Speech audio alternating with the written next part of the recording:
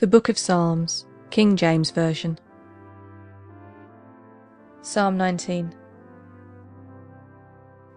The heavens declare the glory of God, and the firmament sheweth his handiwork.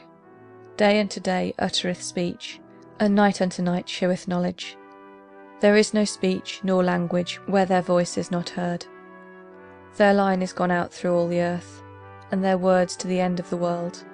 In them hath he set a tabernacle for the sun, which is as a bridegroom coming out of his chamber, and rejoiceth as a strong man to run a race. His going forth is from the end of the heaven, and his circuit unto the ends of it, and there is nothing hid from the heat thereof. The law of the Lord is perfect, converting the soul. The testimony of the Lord is sure, making wise the simple. The statutes of the Lord are right, rejoicing the heart. The commandment of the Lord is pure, enlightening the eyes. The fear of the Lord is clean, enduring forever. The judgments of the Lord are true and righteous altogether.